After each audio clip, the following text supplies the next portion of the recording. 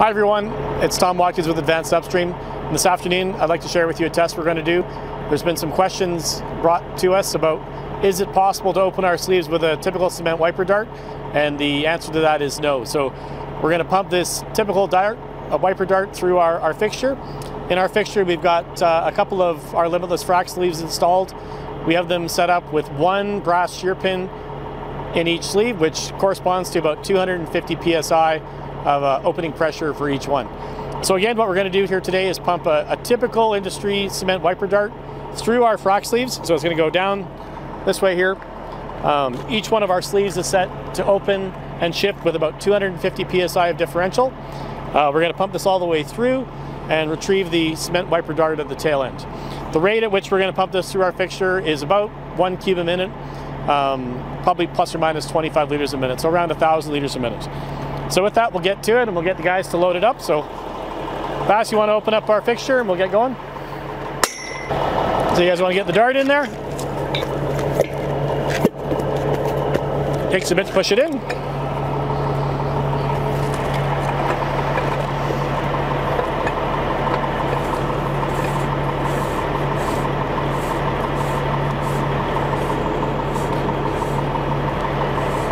And shortly we'll get to pumping.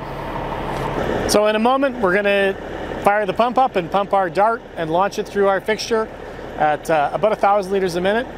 And the positive test will be that we don't open any of our sleeves and exceed 250 psi per sleeve to open them. So Vass, you guys ready? We'll get our pump going, 1,000 liters a minute, and launch the dart.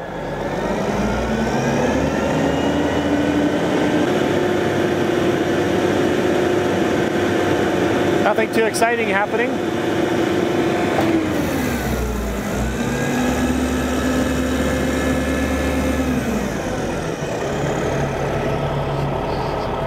So our wiper dart should be at the end of the fixture here.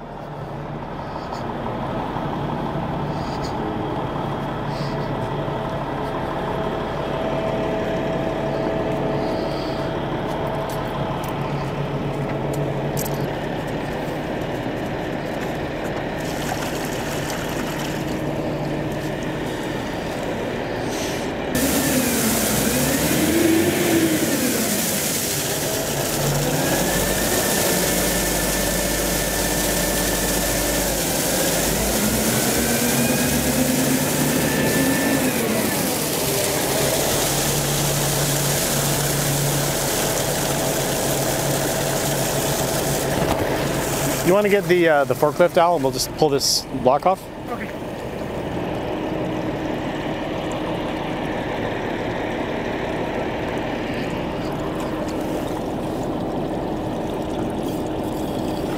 Yeah, it's right there. Stuck in the T? What's that? Yeah. It's right here. Yeah, it's right. It's cocked over here.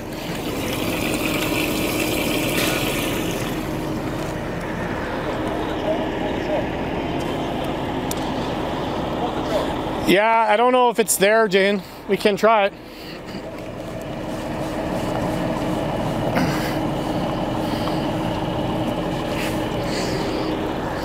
Oh, can you get the pressure?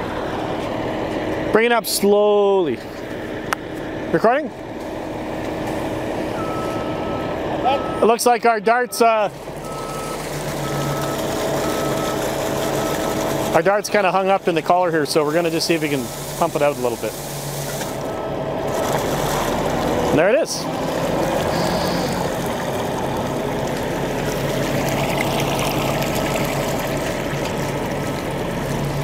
And there you can see the wiper dart. We actually tore it up a little bit on something. I think that's on our T where we're discharging.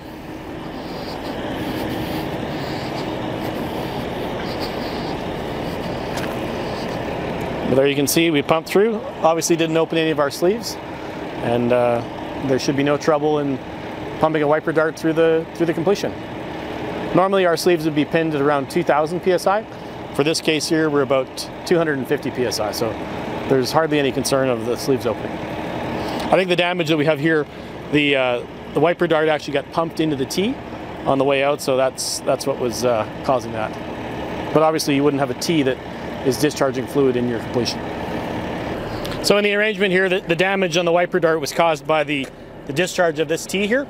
So what happened was the dart got to this point, and the fluid that was flowing out of the discharge of the T caught the side of the wiper dart here and pulled it into it. So that's why it wasn't initially at the end when we first opened it up, and why we needed to pump it out. But again, this is nothing to do with the well. This is just simply to do with the configuration of the T.